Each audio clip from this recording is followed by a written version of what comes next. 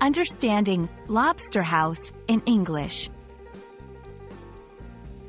Hello everyone, welcome to our English learning series. Today, we're diving into the meaning and usage of the phrase, lobster house. This is a unique phrase that you might come across in various contexts. Let's explore what it means and how you can use it in everyday English. Lobster house refers to a restaurant or establishment that specializes in serving lobster and other seafood dishes. Lobster houses are known for their focus on fresh, high-quality seafood, often with a range of lobster-based dishes like lobster rolls, grilled lobster, and lobster bisque. This term is commonly used in coastal areas where seafood is a culinary highlight. 1. As a noun, we had dinner at the best lobster house in town. 2. Descriptive.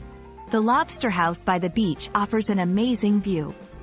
3. In reviews or recommendations, if you love seafood, you must visit this famous lobster house.